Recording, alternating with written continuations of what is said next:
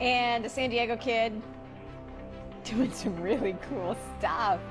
We'll show you more of the tricks that are making this 9-year-old go viral. So, that's a kid, okay? Look at the moves. 3rd grade.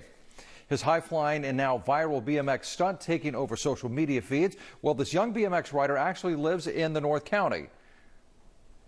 Fun to watch, huh? We'll see more now from Stephen Luke. So I'm here at Quail Valley Park, which, as you can see, is pretty ordinary in terms of neighborhood parks. But when the Stitt family shows up, it turns into something truly extraordinary. Like most 9-year-olds, Connor Stitt loves riding his bike. I want to be a pro BMXer. Thanks to some recent internet fame, he's well on his way.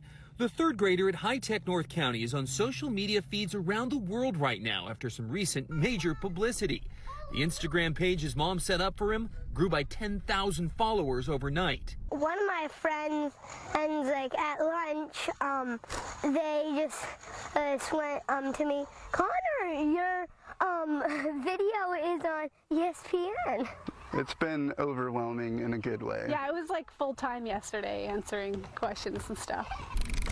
But in case you think this was just a lucky one-time trick, There we go. the family is setting up their ramp and portable blow-up landing pad to show how, for him, it's just like a walk in the park. After learning to ride his bike at 2 years old, Connor perfected his backflip at the age of 8. You basically just put your butt back and look back until you see the landing. It's that easy. Yeah.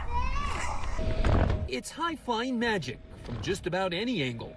It does not get old. It's sometimes nerve-wracking. Connor's parents say they don't really worry too much. He's perfected crashing too. But more often than not, he's landing his tricks, and now the world is watching. In San Marcos, Stephen Luke, NBC 7. It's crazy to see it from his perspective. I'm so glad that we can see what it looks like without having to do it. Sometimes nerve-wracking, right? Whew. Brave got it parents, down. brave kiddo. Good dancer, too.